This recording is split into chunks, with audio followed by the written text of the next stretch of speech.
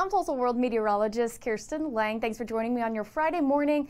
A hot and dry day is expected today with temperatures getting up in the mid-90s this afternoon. We'll be seeing those low 70s to start, so kind of a comfortable morning. But by lunchtime already right around that 90-degree mark with highs ranging from the low 90s down towards the south and southeast to the mid to even upper 90s as you head towards the north and north central portion of the area. Bartlesville about 97 or so for you today. 95 is what we're looking for though here in the Tulsa Metro.